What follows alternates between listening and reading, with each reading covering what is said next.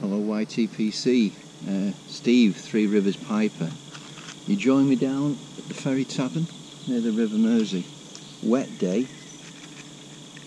Wet, damp dogs aren't even allowed in the ferry, and we just hope this person keeps the dog away from us. Because Molly's going to be in one of their.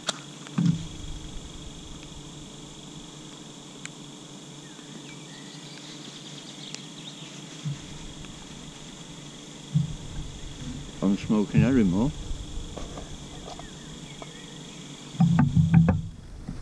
Old Donegal species.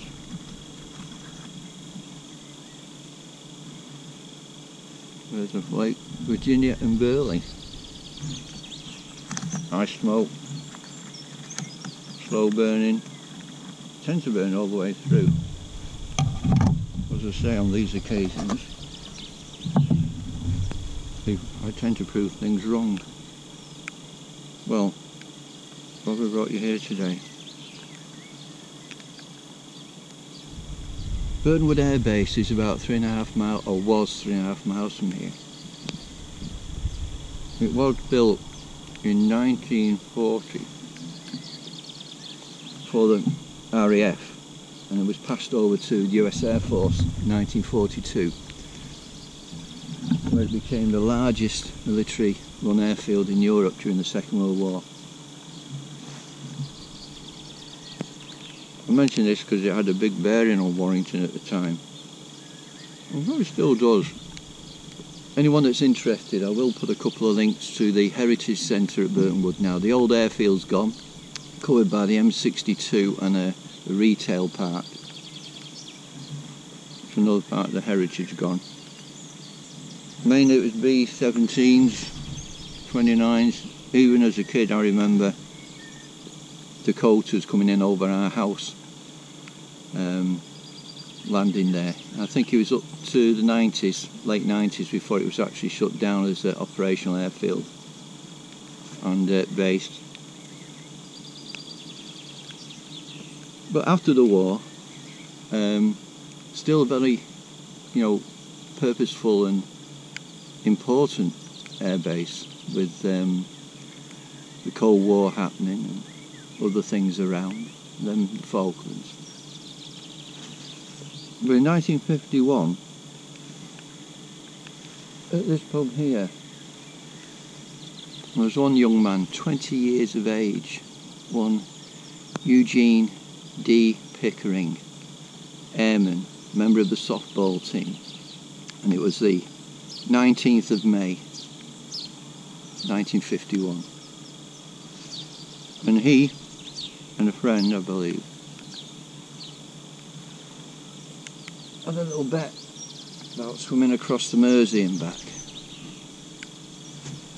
Well, they both got to the other side, no problem.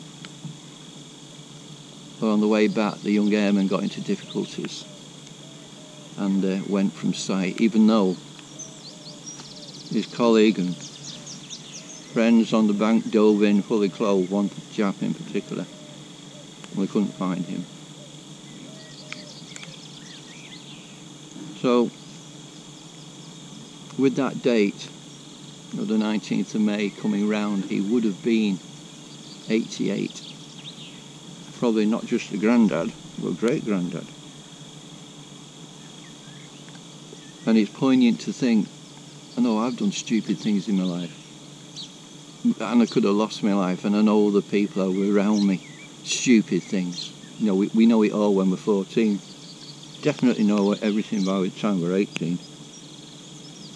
We never know it all. So I hope you don't mind me.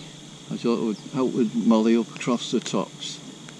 And if anyone knows anything about the family, I've tried to do some research on him. I can't find much.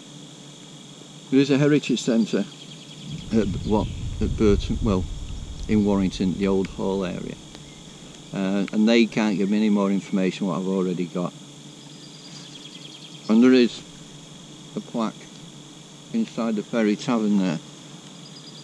As you go in through the main door, turn right, and look on your left on the wall, there's a wreath. And some years ago,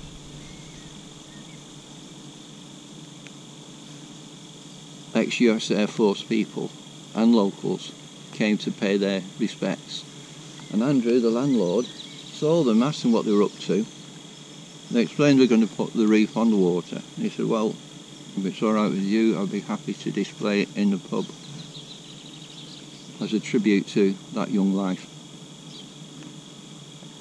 So, there we have it. Hope I'm bringing anybody down. But they were heady days. When it closed the base, there was over 18,000 people there. 18,000.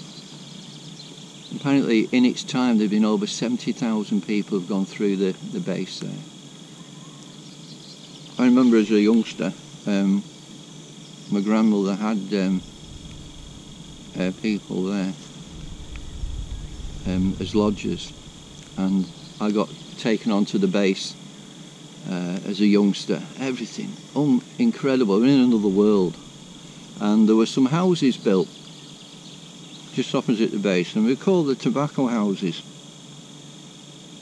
And they were ultra modern and were provided by the British government in lieu of tobacco. So no money changed hands. I remember we had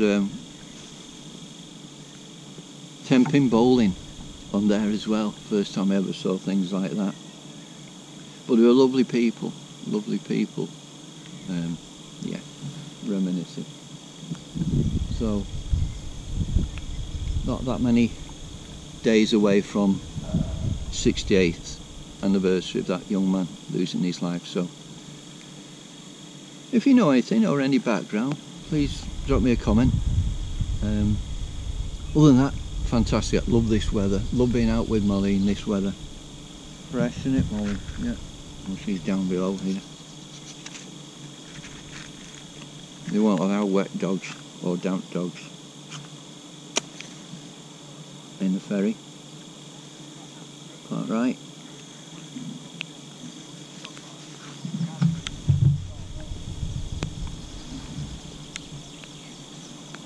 That wasn't the tobacco's fault, it was me gabbing. So, love you and leave you. I'll catch you again. Goodbye from me. Goodbye from Molly. The tavern. And